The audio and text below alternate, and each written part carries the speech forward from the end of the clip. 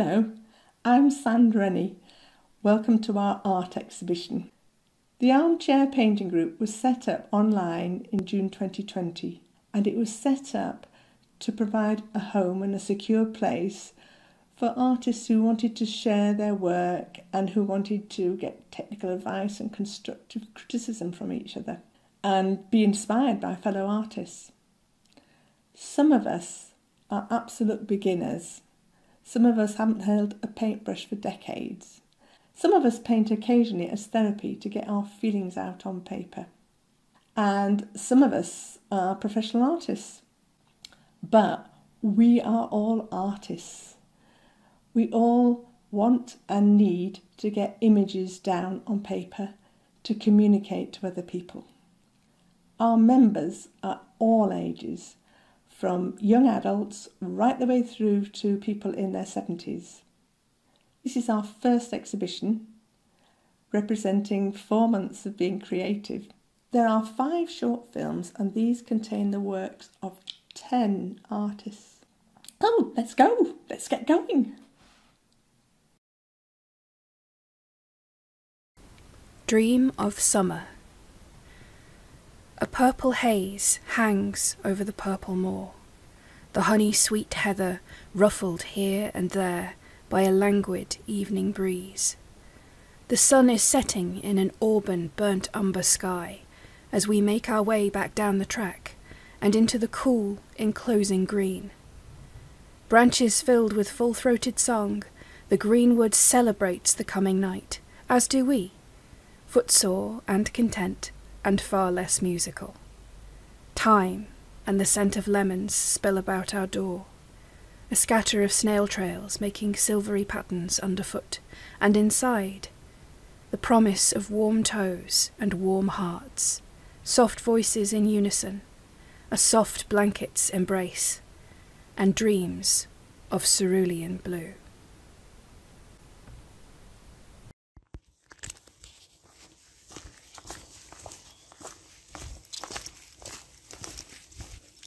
She should have known it would be the grocer, who had given her sweets as she shopped with her parents, that would have banged on her door as the sun rose. She should have known it would be the farmer, who smiled and waved at her when she ran laughing through a field that would have brought the torch. She should have known it would be the butcher's wife, whose broken leg she had set, who would have dragged her from her home. She should have known. On and on the list grew, as everyone she had ever known bound her hands and burned her house to the ground.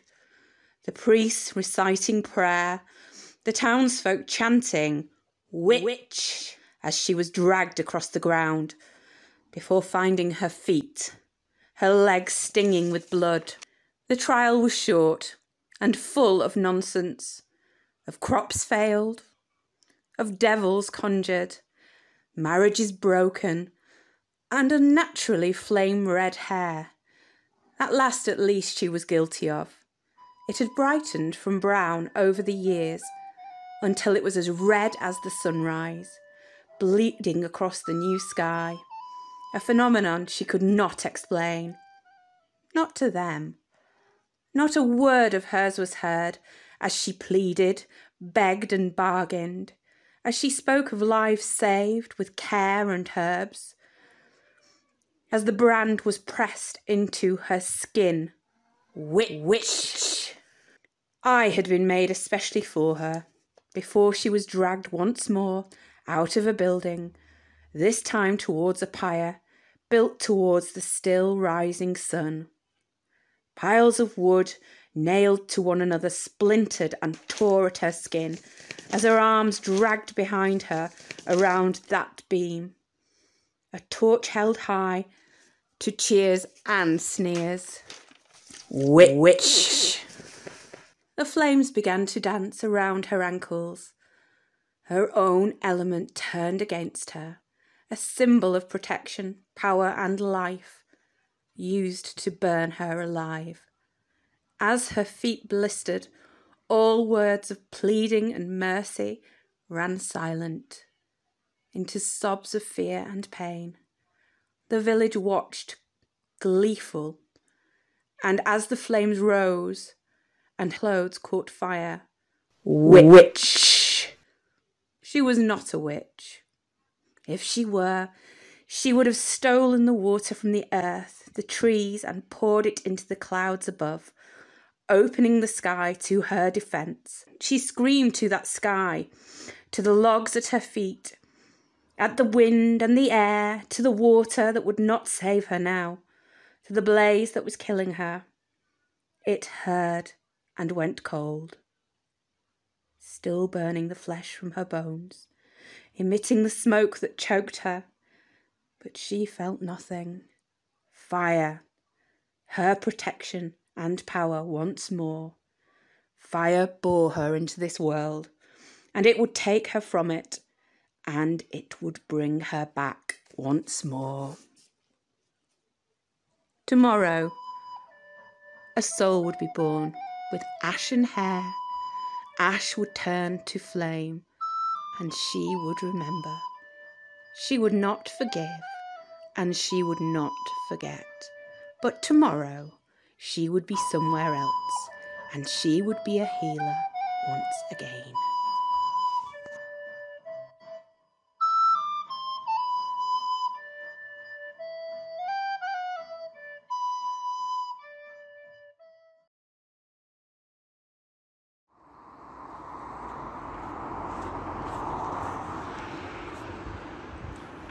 Humanity, a poem by Angel Kershaw. Once I was just like you, being judged by others too, the well-heeled, well-fed passing by, looking down with disapproving eyes. I remember well the blackness, the hurt, the burning shame, and years now after that has gone, I will never be the same. So few of us will know such pain, yet I pray we all can see a part of you in each of us, a door to our humanity. For let us not judge others unless we have been there too. Let us not just pass on by, but show that we see you and your humanity.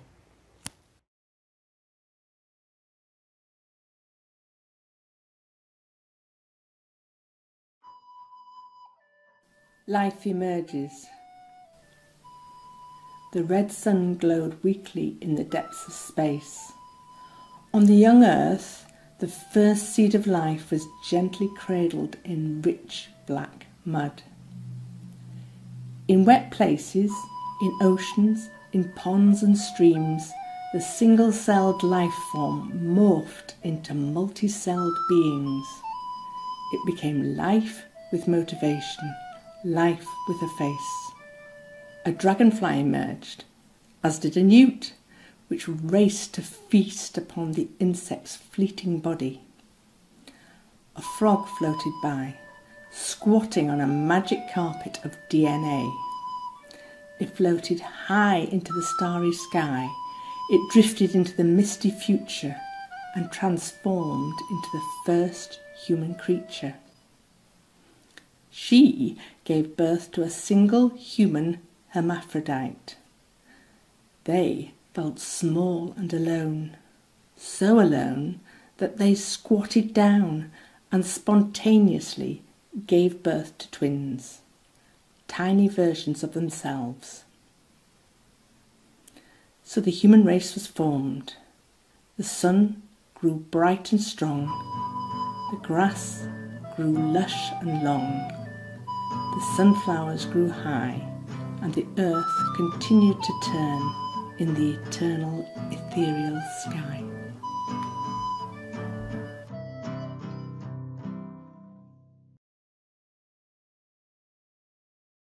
There's a monster in my eye. I don't know how it got there or when it clawed its way inside.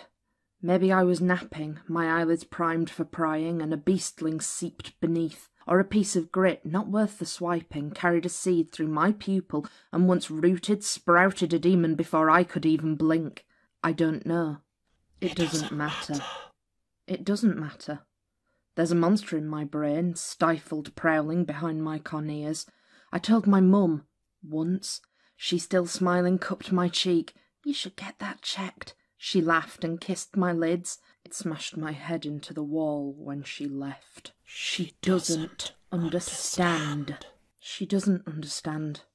There's a monster in my eye, and I can feel it growing stronger. I feel it straining at my seams, so close beneath my surface, whispering secrets to my tears. When the rabble bang and bump me like the haughty bitch who cut me like I'm nothing, because her drink's far more important than the duty to be polite. I think they see. She did. With her smirk she turned all gloating till she glimpsed fangs on my waterline and drool pouring down my cheek. I know she saw it. She stopped breathing as it smiled, peeking out beneath my iris. She ran fast. She ran fast, looking behind her all the way. I don't think she realised she was safe. It's caged between my lashes, but it's growing every day. Black as ink and twice as heavy, spewing poison in my lashes, peeling laughter in my dreams. It bulges when I blink now, ripping muscles, fighting, biting, gnawing, till my capillaries flood wide open and what once was white burns red and raw. I can't see my darkest other, but I hear her growing restless, feel the burst of sinful pleasure when someone finally sees her face. I crave it. We crave it. To be seen, to know that someone knows she lives there now, this monster in my eye, so alone, for so long, beast and burden. It's such a paltry price to pay. It would only take a moment, a simple admission on their part. Yes, I see it. Instead, they lie, they make her angry, and I am tired of always fighting, keeping her silent when she's screaming, because she's just as trapped as I am, and these bastards won't stop ripping at the nerves already shredded. Then the moment when they see me.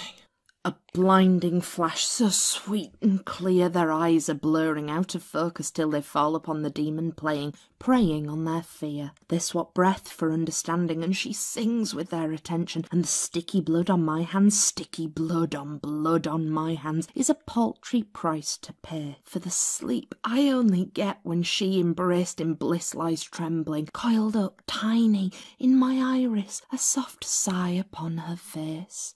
Make them see. We make them see, one by one, the stranger on the dark street and the lady from the lane's end, the pale man from the graveyard, smoke still curling from his nostrils, and the lady from the bus stop, painted smile still twisted pretty as she landed, blinking upwards at the weeping grateful beast. All fall so low when they glimpse her in my eye. Don't forget. Never. Like him. His name beneath my mention. On sharp grass he forced my head down. He stayed cold for all my pleading, ground my face into the soil. At first so shy was she to meet him, and I wondered if she'd seen then, as he ripped my pretty pink tights, pushed me down onto my knees. By the end I know he saw her, with his tool blunted behind him, as she showed her snarling visage and the glinting of her claws. His gaze gave her no pleasure, but I drank down rage so deeply that she feared then I might drown. Never stop. She's grown and far too big now, couldn't stop you if I tried, and I wouldn't, and I need you, shadowed sister, dearest monster in my eye. She keeps me sane, my darkling saviour, and she sees the world like I do, just a rotting, broken carcass, but through her I'm not alone. People see her so much clearer now she wears my willing skin. My mind splits wide and eager by her questing appetite. Precious lullabies she sings me as she gorges full and deep, keeping me dreaming far away from fearful bleatings of the sheep. I'm tucked down so deep and safe now as her claws slip through my lash line, and I need not hear the screaming as she looses her red wrath. Slumbering in her ink-cool shadows all I've needed, so I let her drink her fill. It doesn't matter. Don't you see? There's a monster in my eye.